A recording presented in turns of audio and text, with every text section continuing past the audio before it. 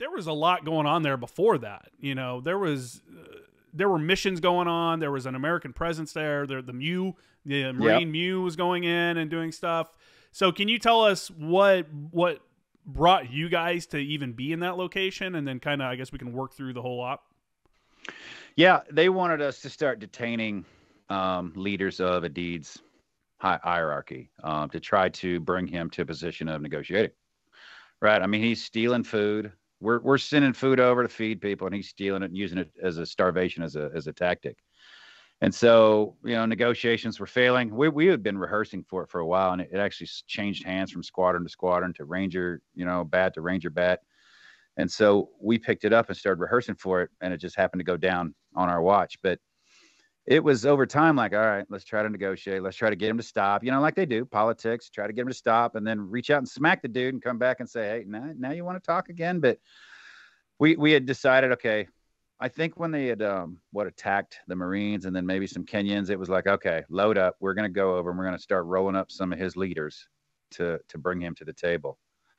And we just started rolling people up, and that still wasn't working until the final 3 October hit. We killed so many and did so much damage that, okay, now we'll come talk. But rolling people up before that wasn't working. I don't know if we were getting the right people, and it takes time to work your way down that list, but Adid was hidden pretty well. We caught Otto before the 3rd. That might have yielded some extra stuff. At a young age then, I wasn't, privy to all the intel. I mean, I probably could have dug around and figured it out, but I was the guy that put me on the helicopter and said, go, man, let's just do this. I was the young guy. I was a young guy waiting to kick in the door and shoot you in the face and then go back home and work out some more. But we went to go start rolling up the leaders in hopes of bringing them back to the table. Were those pretty straightforward missions, at first? Yeah. I mean, I think our first mission was a dirty UN compound, which we didn't know about it. I remember going in and doing the hit. And I remember I was the first guy down the stairs from the roof, and I got caught up in all of the antenna wires and shit. And I had a shotgun, 1100 shotgun, for God's sake.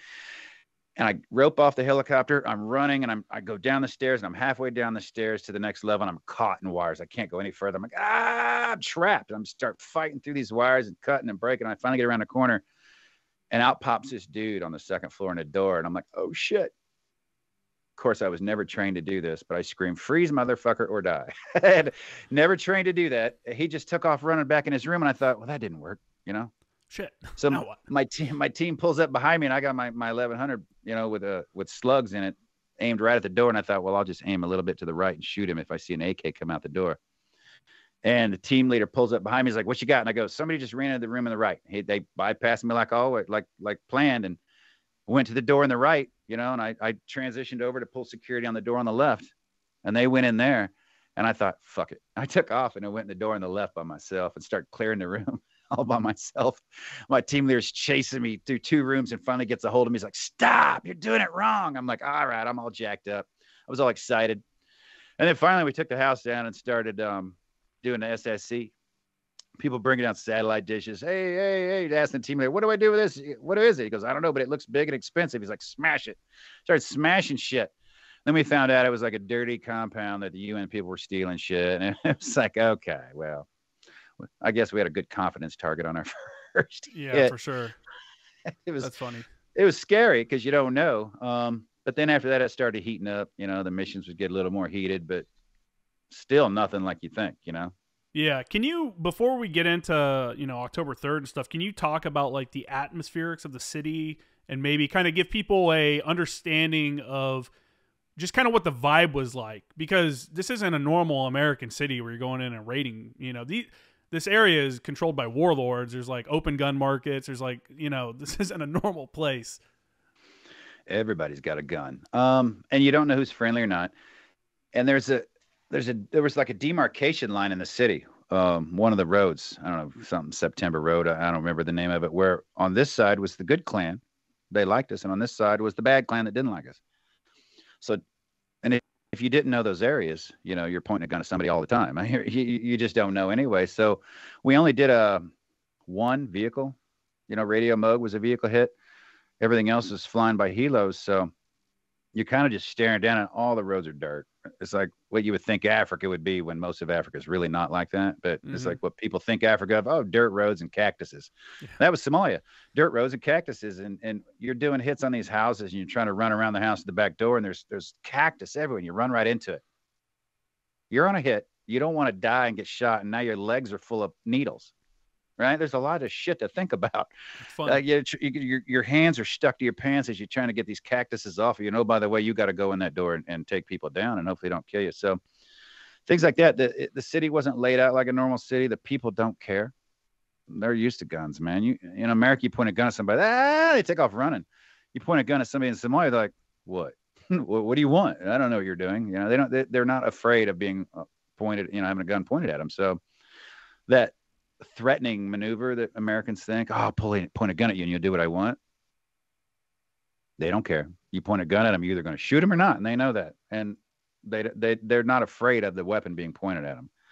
And so it's a different environment to learn there that your threats don't matter. You got to manhandle. If you can't talk to them, you got to manhandle and be direct about what you want to do. But when you try to consider the world as America's society, people are like, oh, just get those terrorists over here and let them go to Walmart. They'll love America. I'm like, they hate you because of Walmart, man. They hate you because you have too much. They're jealous. It's religion, whatever it is. They don't like you, and Walmart's not going to make it better. Living like an American doesn't make them like you more, right? So realizing that our way of life is way different and way better and way easier than most people, and they're envious and they don't appreciate us coming in and trying to force things on them. And it was eye-opening to learn that you can't scare people into doing what you want. They don't care. Women walking down the street pointing out your position in the middle of a firefight, just point you out. They won't shoot me. I'm a woman, and I'm not armed. I'm like, well, how do you know the other guys won't shoot you? Because they're not very good at shooting. It's and you'd see that a lot. People would come out and try to walk down the street like they're going to the market in the middle of a firefight. And I'm like, they just don't give a shit. That's really wild. Don't. They're either that dumb and deaf or they just don't care about life like we do. Yeah. Yeah. I mean, it's a weird reality in a lot of like third world countries is that they just don't look at life the way that we do. They've grown up in a hell of a world, man. Yeah, a lot of them don't expect to make it to 30. Yeah, to them, dying's better. Heaven's better. 72 virgins or whatever it is. It's better than this shit I live in. And how we live now in America, most people. Sure, we got people that live like shit too. For sure. But I don't hear them complaining. They're not the ones on social complaining. The ones on social complaining are complaining from their 5-star hotels. This sucks. My bag of gold is so heavy. It's like... I know, I got you. I'm in San Diego, and homeless people will literally, if you're like, they'll come up to you and be like, "Oh, you got any change or whatever?" You're like, "Nah, sorry, man. I don't, I don't have my wallet. I don't carry any money or whatever." They're like, "That's cool. I got Venmo." They have the digital. Right. I'm like, what? Right. What are you doing?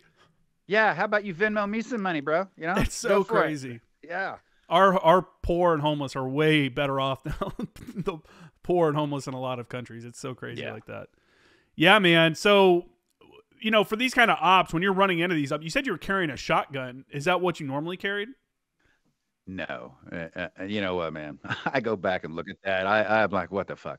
It was an 1100 long automatic, and if you didn't clean it, it didn't work well. But it was one of those I had slugs, I had bean bags, and I had buckshot all over my shit, and I knew where it was. And I carried that because I was the breacher, and I thought, there's enough guns, right? I mean, I'm surrounded by Delta guys with guns, and I'm the breacher, so that's my primary. And if I need to use it as a weapon, I'll use it as a weapon. I wasn't thinking, and I don't know why anybody didn't stop me. I used that for the first 5 missions, and I for some reason I changed before 3 October. I switched, and I got a shorty shotgun, and I went back to my M4. Thank God. It's probably a God thing that I switched because there was no other reason I switched. Other than I might have been getting tired of carrying that thing, and it didn't always. I had to keep it spotless, and so I went with a shorty shotgun and carried my M4 and a pistol. But I don't know why I did it. I did it because there was a lot of non-combatants, and I thought I'll be the guy that can shoot bean bags at people. By the way, they don't give a shit. I hit a couple of people in the face with bean bags. I took off running, but others, man, I don't give a shit. And so if they're there to do business, I'd spent more time changing rounds out and trying to figure out what to go. So I got rid of that just before the 3rd, thankfully. It was just a new guy thought process. Like, hey, let's try this out. I mean, I understand your thought process about it. Like, hey, there's all these dudes have guns. I'll breach with this, and then I have these other capabilities if required. Yeah. You know, and that's not a bad thing to be like, hey, I'm going to shoot this dude with a beanbag rather than put a slug at him. You know, because they may not be doing anything wrong. I mean, you have your own reasons for why you shot him, but I mean, do you want to talk about those actually? You know, why? Yeah. What was a reason that you'd put a beanbag into somebody? If they're like, if I need to get them, if they're directing traffic or if they're in the middle of a firefight, and I think that that's unsafe for them as well. Or if they're keep approaching and I keep telling them to stop and they won't stop, they're either going to get killed by somebody soon, or I can hit them with a beanbag round and maybe they'll determine that I don't want them to keep coming. But one, it's hard to hit people with a beanbag round, especially from a helicopter. I had a magic shot one time that was pretty cool. He ended up being that was a different dude. But yeah, I 3 turns in the helicopter. I'd shoot the beanbag and you'd see it go and just miss. And there's 3 guys in a group looking up, and I kept trying to disperse them. And I'd shoot again, and it'd get a little closer. And it's all Kentucky windage, man. There's no way to aim a beanbag with helicopters flying in a circle. And then the 3rd time around, I shot it, and it was just arcing, and I could see it, and it just hit him right in the face. And his feet flew out from under him, and he hit the ground. His 2 friends looked down and took off running. He jumped up and took off running. I'm like, that's what it took just to get him to go, you know? But just to get guys out of there. But I'd put 2 or 3 beanbag rounds, and then I'd follow it up with a couple slugs, you know, or beanbags, buckshot, and then a slug, because I couldn't get distance with anything but the slug, the rifled slug. So if beanbags didn't work, or if it was a real threat, I could pump those out real quick and then go to the, you know, the buckshot if I had to, or the slugs. I could easily shoot 4 or 5 of those rounds in no time, and pick the one I needed for that person. But you know, after about 5 hits, I'm like, this is stupid. I could do this better. Yeah, that does make more. I mean, if you're only using it for breaching, like that's really the best option for the shotgun. It does make more sense to have like a shorty that you can throw on your back, pull it out real quick, fire, you know, and then move back to your M4, back to your main weapon. Yeah. Okay, let's talk about October 3rd. Was that was this raid a normal mission at the time? Did it feel like everything, you know, up into that point, the planning and the prepping, was it all just kind of what you'd been doing since you'd been there, or was there anything different about it? It was a blowout hit, but we had a guy on the ground that was looking for the meeting, you know, and if the meeting was going to go, if the meeting was happening, he would raise his hood. His beacon was on top of the car. He would raise the hood. And so the leaders were watching that. I'd gone out for a 5-mile run with a friend of mine, and they were playing volleyball and shit. But some of the leaders were watching what was happening.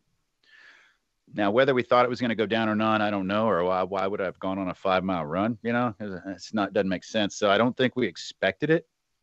But when he happened to pop the hood up, like indicating they're here, it was one of those beep, beep, beepers go off, turn around, run back. Shit, get my shit on. I'm dehydrated, you know, and leave all odds, grab 1 bottle of water, throw it in my hip pocket, and, you know, there we go. And we launched with Irene. We launched, and I had no idea. They run to the helicopter with a little drawing, and I go, okay, whatever. I couldn't hear a word you just said, but when we hit the ground, I'll figure it out, right? I'll shoot bad guys, but we got inserted into the wrong spot, just due to brownout, due to people shooting. RPGs were instant. It was near the Bakara market where all the black market shit was. So it was one of those instant, we're under fire. So before my helicopter even pulled up to drop ropes, they couldn't get into the target area. So they inserted us outside of the Ranger perimeter. And we were way under fire at the time. And we'd already heard Blackburn had fallen, and they were trying to get vehicles in to get him out. And so we had to take down a house just to get off the street.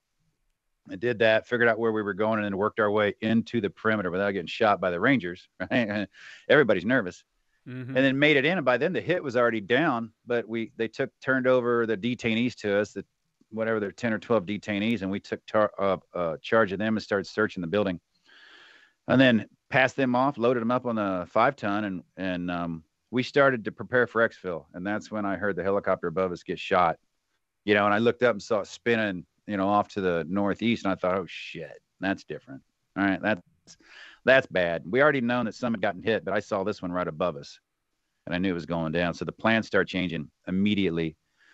And then the volume of fire picked up too. And there was a Ranger leaning against a metal gate, just with his back to it, taking a break, and his neck just explodes. You know, he just got shot through the gate. It's like, fuck, this is picking up, you know? So after that, they made the plan. We started moving down the street, you know, on both sides of the road towards the crash site.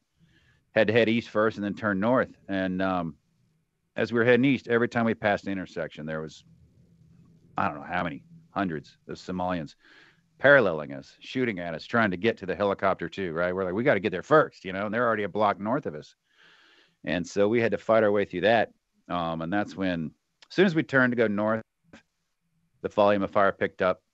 My side of the street was more shaded, and the opposite side of the street was a little bit lit up from the sun, and that's the side of the street Earl was on, and he got shot in the face and died instantly, which I didn't know till later. I saw them dragging him away, but I didn't. Earl's wounded. Somebody's wounded, you know, and it was one of those, find out later he was instantly killed. But that was about a block and a half from the crash site. We just fought our way up the street. Took down a couple of houses near the crash site, and the rest of the rest of the element was behind us. All the Rangers, the wounded Rangers, and a couple other Delta teams were behind us. So my team and another team was the furthest north of the movement, right where the crash site was. So we were like right at the site, and that just started the night of pounding. They just kept coming. It was we were trapped, right? Couldn't get out. People couldn't get in. We ran out of ammo. I know I ran out of ammo once. Ran out of water because we didn't bring water, and it just kept going to where it starts turning into night, and you're like, God, man, what? Okay.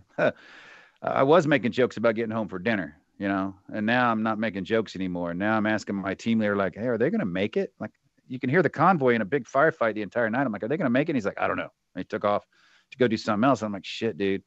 That's where you're supposed to motivate me. You're supposed to tell me something cool that motivates me, not like the truth. And so that they just started picking our house apart all night, RPGs, blowing the walls down, creeping up on us. I mean, it was nonstop to where I got to the point of, well, I'm going to die. You know, that's it. This is it. So let's just do this. Let's just do as much damage as we can until that moment. You know, I was no longer afraid.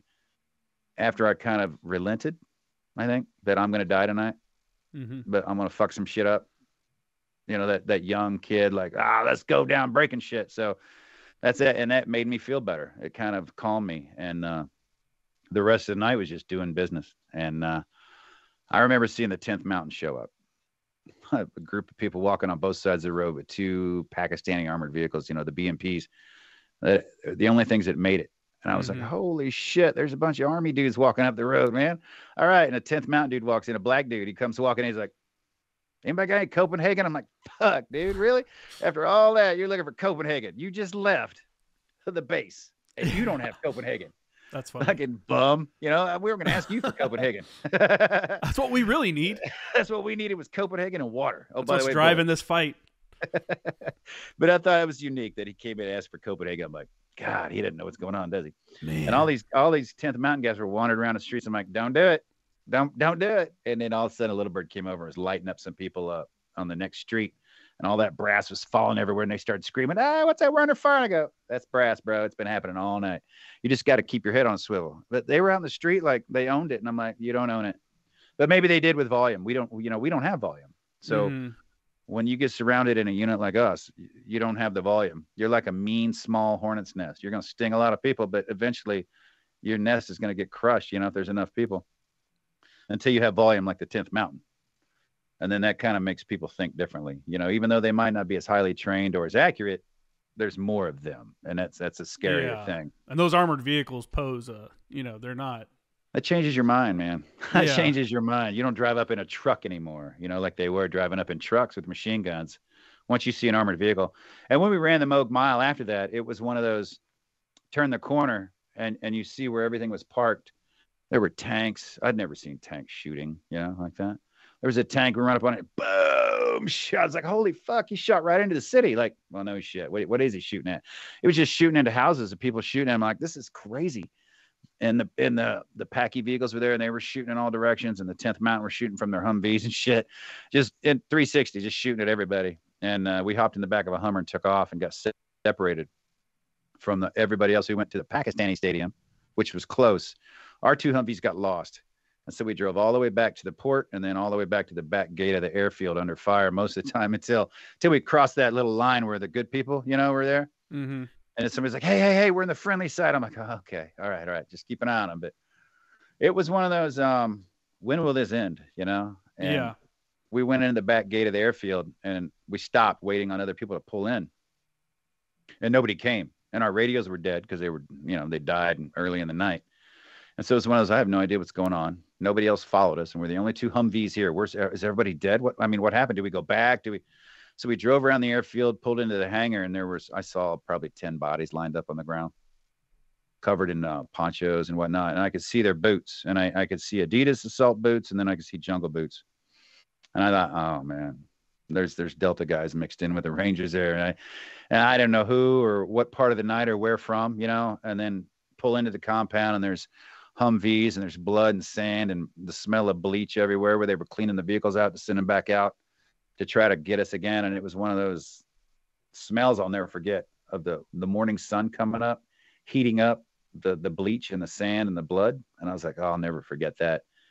And then finally started getting word of they're at the Packy Stadium. They're going to load into vehicles and they'll be flying them back. And then the helicopter started coming back and landing with guys on it, getting out and figuring out who was where and who was what and who was missing, And that's when we started getting word that who was dead and how many people were missing. And it was like, shit, man. What a wild day, man. Yeah. What a long 18 hours that was. Yeah. Were you guys ever resupplied with ammo? Was there ever any kind of, so you did get ammo? How much did you go in with? 210 rounds, man. My basic load, everybody had a basic load, plus whatever shotgun rounds I had and pistols, and a couple of grenades, and then, out of ammo. And they finally resupplied us in the night. I don't know what time it was. We're out of water. They kicked out, we didn't have a prepackaged resupply, right? Another lesson learned, right? We don't go out that long. We don't need a resupply. Mm-hmm. Something other units think about all the time, prepackaged, delivered, ready to go. Fucking idiots, right? So we didn't have it. They're throwing out ammo boxes and it's exploding on the ground, and I'm out there scooping up bullets and shit. And the water jugs, 5-gallon water jugs being thrown out of helicopters, bottles of water blowing up on the ground. I'm like carrying water jugs across the street to give to the other teams and shit. And it was like, this is a bad idea. That resupply didn't go too well because it hovered right above our building, just above 1-story level. And it took fire from the building next to us from the second floor. Mm-hmm. And that's when one of my friends got shot in the face, resupplying us at eye level from a second floor window that was right next door to us. I'm like, I didn't know there was anybody up there. Why, so we need to go kill that dude. It's that guy was there the whole time or just luckily ran up that and started shooting at the helicopter during the supply. So they took off. And thankfully, I mean, that kept us the rest of the night. But then again, in the morning I was out.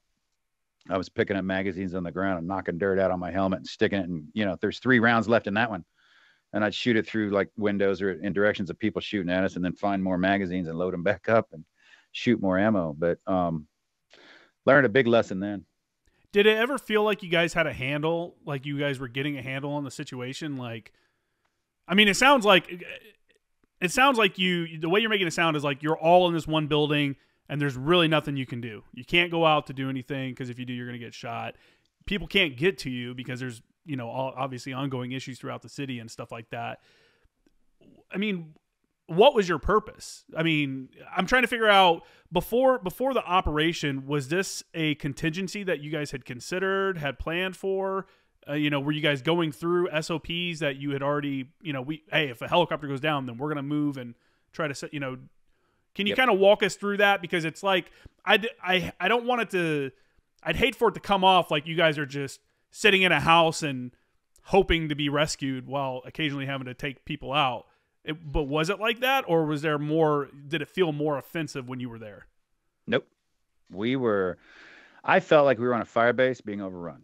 Right? Yeah. Here we are, a small element in the middle of their city, surrounded. Mm-hmm. Our reinforcements can't get to us. The only things keeping back the thousands of people that were coming, at least by the radio conversations, are, hey, there's truckloads coming. They're picking more people up. Once they entered that area, the little birds would just fillet them. I mean, honestly, just destroying. The little birds kept people at bay mostly. And we had practiced before that, a helos going down and the SAR bird coming in, which is exactly what happened. but we didn't practice two birds going down. We did, you know, I mean, we, how far do you rehearse? You know, you only have so many men. And so I felt, I could be wrong, but I don't think I'm wrong. I felt that we were not in control. We were maintaining a bit of our space, but they were slowly picking it away. And had it not been for the little birds, we probably maybe would have been overrun. But the little birds kept them away, and the 10th Mountain finally got there with the numbers and the Packy vehicles. It took a long time to get those people together. But yeah, to me, it felt like, and now I'm a young guy, right? I wasn't getting all the messages on the radios. I'm just doing my thing, but I didn't see anything that appeared to be like we were in control. We were in defensive mode the entire night to keep them from overrunning us. And we were there to protect the bodies of the pilots that were buried underneath the crash site before we could get them out and take the bodies back. So it was one of those, we're here now because these bodies can't be retrieved quickly. And we couldn't retrieve them until that Packy vehicle got there, and we hooked the chain and pulled the helicopter frame off of two of the pilots' bodies and got their parts out and, you know, recovered them and be able to bring them back. Yeah. You know, in a moment like this, you know, you said you're not receiving all the information and stuff like that. Had you guys heard that one of the American bodies had been dragged through the streets and stuff? Was this something that you had known about yet? No, man, that was a painful realization the next morning when everybody started getting back and somebody had turned on the TV and it started making the news. Yeah. When we saw that on the news, that was, I think the orders came out that we weren't going back out. I don't know that we could. We were decimated. We're waiting on another squadron to show up. Mm-hmm. But there was a lot of anger. And I don't think they would have let us go just due to the retaliatory issues you might have under emotions. For sure. So, yeah, it was one of those. We saw it on the news ourselves. That was our first intel report of that, was watching it happen on the news in our own hangar and not knowing who it was really at first and freaking out and getting upset and then getting all the reports of who's missing and what we're going to do about it. So, yeah, that was some devastating times to see that happening. Yeah, I mean, how could it not be, right? You know, and I can understand the anger, obviously. And I can also understand the command going, maybe we shouldn't send these guys out yet. Yeah. You know, like, yeah. We were killing people, but we weren't filleting and just desecrating bodies and doing horrible things. And then when somebody does that brings out a whole nother human being in you, you know? Yeah, it's a horrific part of it. And, you know, it's interesting. It's a part of that whole situation that doesn't really I don't think it gets talked about a lot. You know, like I don't know. It's such you always see that. You always see that kind of stuff in these wild countries, you know, kind of like the contractors hung off the bridge in Iraq and stuff like that. It's like, I don't know why some of these nations, like the people in them, do that kind of thing, but I think it's a fear tactic of back in the day, cut heads off, right? Some people still cut heads off. It's terrifying. You cut a head off. I mean, Americans have removed killing from our families mostly. It's hidden behind buildings, the slaughtering of even animals. We don't even kill our own people when they murder a whole school full of kids. Like, well, life in prison. You know, I don't want to kill you. It's like, man, other people don't have that. Other countries don't grow up with that. They don't get the luxury in that way, right? Kids grow up 3, 4 years old. You're out chasing chickens and herding sheep because they need you. And by the way, just suck it up and do it. And so they don't hold life dear like we do. They don't mind cutting things up and cutting things off of bodies. They're used to it. You know, they slaughter their own food and eat it. We're like, I don't even like to cut bologna, man. It's gross.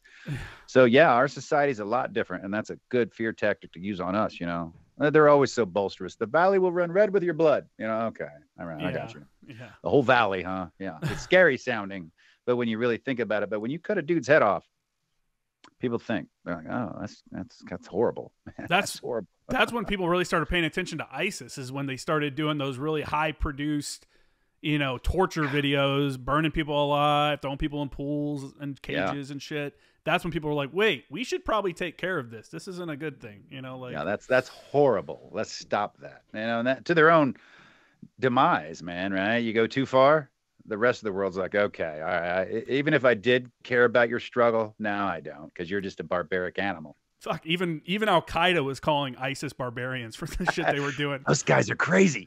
Yeah, so I'm like, when you're Al Qaeda is saying you've taken a little too far, you know, man. How long were you in Somalia after that? How much longer were you there for? Oh God, I used to know these dates. I think we left maybe before October was over. So a few more weeks in.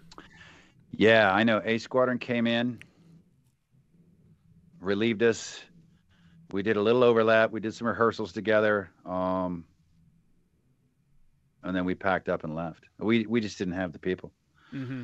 And they didn't need us to stay. I doubt they were going to do anything. I don't even think they stayed much longer after we left too. I think everything pulled out. Adid, we're flying Adid around now, negotiating again. So everybody's pissed off. And then, when the Afghanistan thing happened, everybody's pissed off again. I'm like, been through this one. Mm-hmm. That's what we do in the military, man. We reach out and smack shit, and then we stop, and then politicians come back in, hopefully after we're done, and say, now do you want to talk? But when they do it at the same time, we're fighting. It doesn't work. But yeah, I'd seen that before. We're flying around the guy we were going after in our own aircraft. That's just part of the game, I guess. It's crazy. It's a crazy world, man. Yeah. Do you think that part of the world can ever see peace?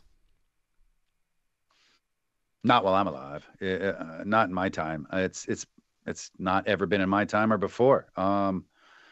I quit following. I don't even know if they have a government anymore. Are the Kenyans running it? I mean, it's still the same thing. It's a lawless government. I think they can't get their shit together in the fact that they don't trust each other. And sadly, it feels like where we're headed. When you create enough doubt, true or not, when you create enough doubt, you lose that trust. So when your government or your leaders or somebody says something and you're always wondering if it's true, mm-hmm.